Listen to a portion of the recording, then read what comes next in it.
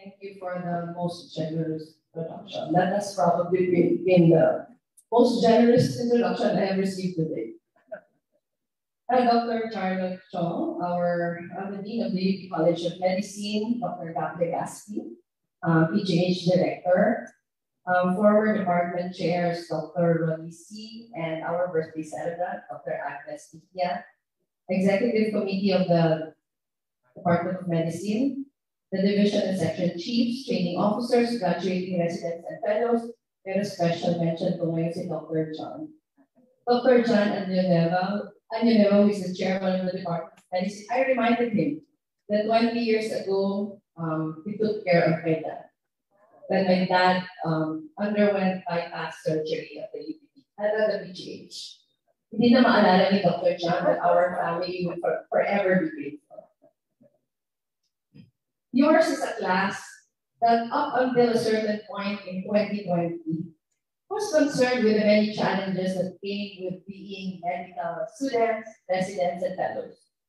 Challenges that perhaps were primarily academic or even sometimes financial in nature.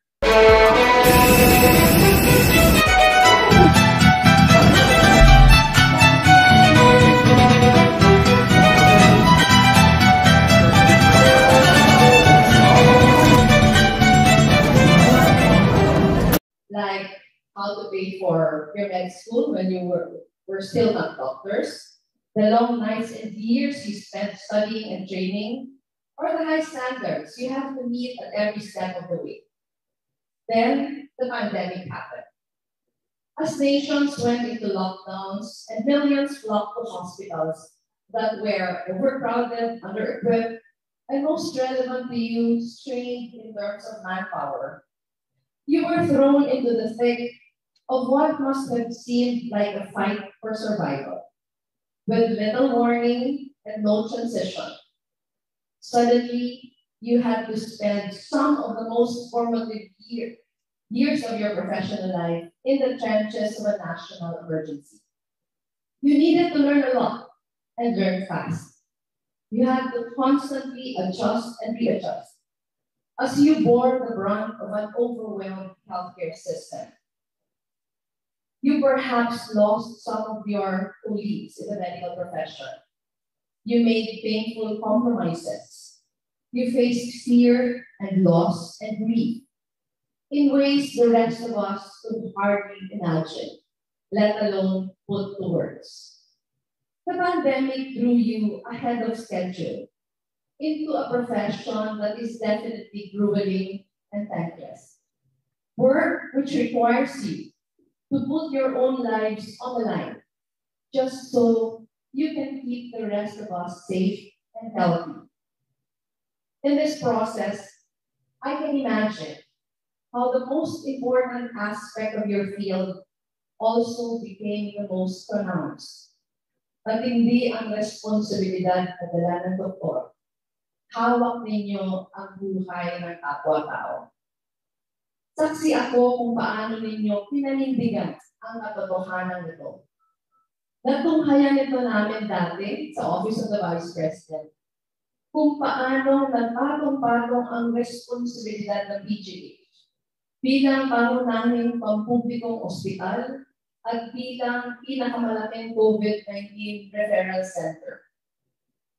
Between the overflowing emergency rooms, ICUs, and COVID wards, the heightened risks of exposure due to the shortage of PPEs and the sudden lockdown restrictions, the PGH inevitably required all hands on deck.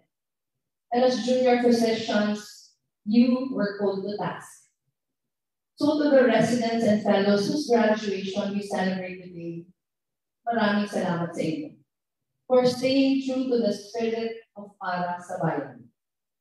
You will go down in history for having completed this rigorous program under a backdrop of what has undoubtedly been the greatest health crisis of our lifetime. And when you were called upon to serve as medical frontliners, you responded with the honor, excellence, and service that defines UPPGH doctors. Pinili niyong magmalasakit pakiramay, at pakibitbit sa mga dalahi ng pasyente ninyo.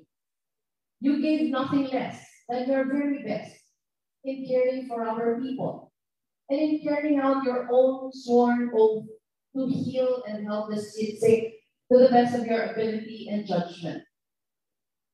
Although we have survived the worst of it, we also know that the work is far from over. While PGH gave you what may well be the best medical training in the country, it also exposed you to the inadequacies and harsh realities of our healthcare system, which were highlighted and exacerbated by the pandemic. Things like lack of beds and equipment, or the lack of medicine, the lack of access to services, especially among the farthest areas of our country, even the lack of human resources. You have seen for yourselves how imperative it is that we continue to look into and implement the best practices in medicine, how we must strive harder in reshaping our systems so that it is more responsive, inclusive, and sustainable. Sometimes it would be tempting to turn into a blind eye. It would be easier to look back on all you have gone through, call it a day, and simply let others do what remains to be done. And yet, you're still here, celebrating this moment, steeling yourselves once more as you prepare to roll up your sleeves and get back to work. Ang tema nga ng pagdiriwang natin ngayong araw, paglaom. It is a Visayan word. Ang Bicol nito, paglaom, with an O, not with a U, which means pag-asa. To look towards the horizon with faith that things will get better. And to march towards it with a resolve to make things better through your own hard work. As doctors, hope is crucial in your line of work. It is not something you take lightly or for granted. You place a great deal of care in ensuring you state facts as they are, knowing the repercussions of raising hope where there is none to be had. Because in order for hope to be viable, it must first and foremost be actionable. We celebrate your graduation, not only because it was born of the hope you held onto during the most difficult parts of your residency and fellowship, but because it is proof that hope prevails and shines brightest when we act on its promise of better times ahead.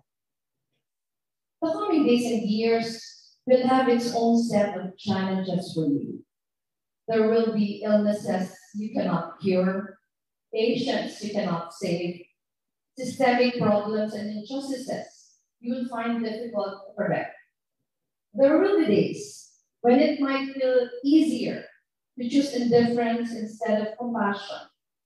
There will be moments of both deep exhaustion, of anger and frustration.